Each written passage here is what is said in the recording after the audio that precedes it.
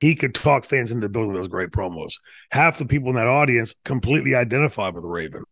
They were Raven acolytes, and in their head, they're just like him.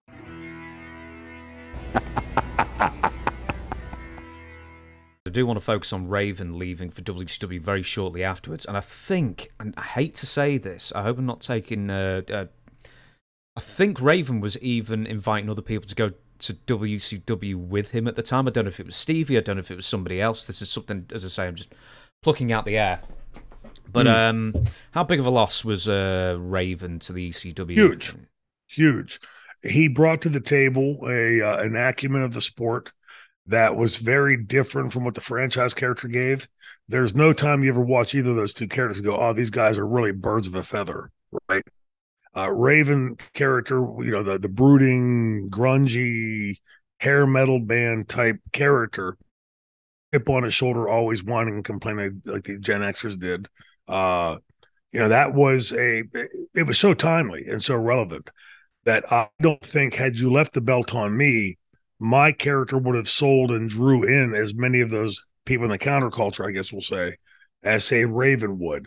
Raven had an incredible grasp of the business. And when he came to ECW, he demonstrated that he could deliver this in a different way than being the yelling, screaming heel or, just one vein or two veins or one trick or two tricks.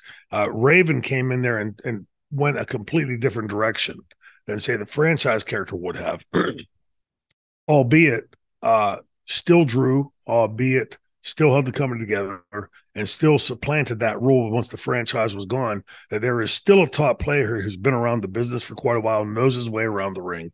And so I think the losing him obviously was a big kick in the gut for us.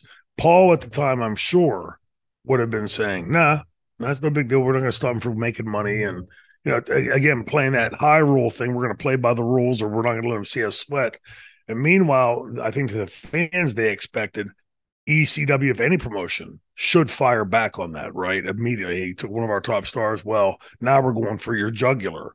And, again, in hindsight, looking how there was collusion between Paul and Vince and how there was this non-attempt to stave off anybody that was leaving for, say, WCW or WWF. I think that, for them to be able to get somebody Raven out of there, I think Vince would have seen that as a big win. Like, we were able to cherry pick him away. And obviously it would be a big letdown to ECW, because if you take my reign as world champion and Raven's reign as world champion, you've got a big chunk of that 7-year run covered, right? It was pretty specific to the two of us. Plus, when Paul would put us, excuse me, our chemistry was really fantastic. We trusted each other. He went out and delivered. It didn't matter up or down. Scotty was always able to deliver on his end of things. And, I think that played really well for ECW because it was such a drastically different character than the just previous world champion. And again, going back to the Bill Watts thing, it's different is good. Different and proficient is great when they can still give a great promo, albeit the inverse universe of, say, a franchise promo. I can't do what he does, and I'm pretty sure he can't do what I did with the characters and promos. No less compelling and no less articulate and no less drawable in doing it. He could talk fans into building those great promos. Half the people in that audience completely identified with Raven. They were Raven acolytes. And, in their head, they're just like him. I'm sure there's a lot of trust fund babies out there. We know now for sure, like Tony Khan, right, that were in the buildings quite a bit watching ECW. And so when you see a Raven character that goes out and can compel the audience in a completely different way than the franchise character would have done it, to me, that's good. That you can do it a different way, and it gives the fans yet a different flavor. Yeah, when I said before Raven and maybe try to invite somebody else, I was thinking it's somewhere in my head. No, it's Canyon? no, it's 2 lines down that I wrote it. That's why I could.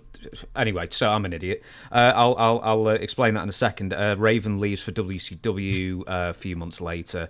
3-year deal at $225,000 per year. A couple of months after the pay-per-view, and apparently he and Tommy Dreamer nearly got into a fight over Ravens leaving ECW and asking if Dreamer wanted to join him in WCW.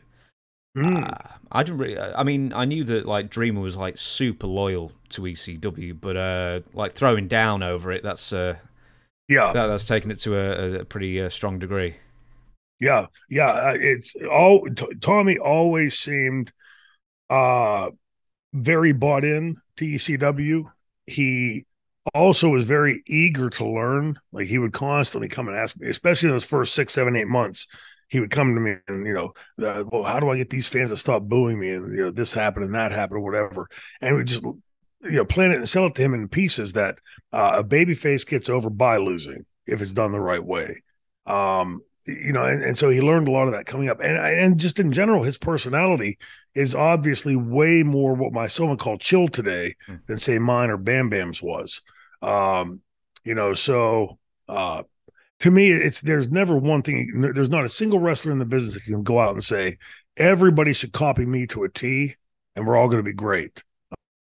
Because each one of us brings our own skill sets.